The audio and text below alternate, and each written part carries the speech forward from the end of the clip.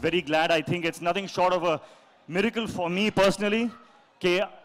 In my 25th film, I'm still doing action, I'm still dancing. Oh. The 21-year-old me will be very, very proud of this me. Actor Hrithik Roshan, who portrays the role of Veda in the upcoming film Vikram Veda, is not only famous for his acting but also for his amazing dancing and action skills. Recently, at the launch event of his song Alcoholia, Hrithik made a shocking revelation to his fans about his medical condition. Geti is very special, yara. मेरे ख्याल से 22 साल पहले कहो ना प्यार है जब रिलीज हुई थी, तो फर्स्ट डे फर्स्ट शो मैं गेटी में आया था और सीढ़ियों से चल के यहाँ बैठ के I saw the first film of mine in my life with the audience. और जब पिक्चर खत्म हुई और लाइट्स ऑन हुए तो लोगों ने मुझे पहचाना and that was the first time I experience. वो पहली बार था जब मैंने महसूस किया कि ऑडियंस का प्यार और एक्साइटमेंट क्या होता है.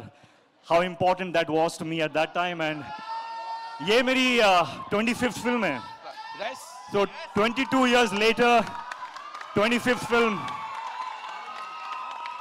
और एक और चीज मुझे याद आती है इस कहो ना प्यार के पहले डॉक्टर्स ने मुझे कहा था कि my health condition is not so good that I can do action films and dance. तो मैंने वो चीज़ एक चैलेंज की तरह लिया और अपने हेल्थ और फिटनेस पे ध्यान दिया, काम सीखा, बहुत कुछ किया. और I'm just happy and very glad. I think it's nothing short of a miracle for me personally. In my 25th film, I'm still doing action, I'm still dancing. Oh. And I'm still being able to say my dialogues. I think the 21-year-old me will be very, very proud of this me today. So, and thank you. Not possible without all of you. Vikram Veda also stars Saif Ali Khan and Radhika Apte in pivotal roles. It will release in theatres on September 30.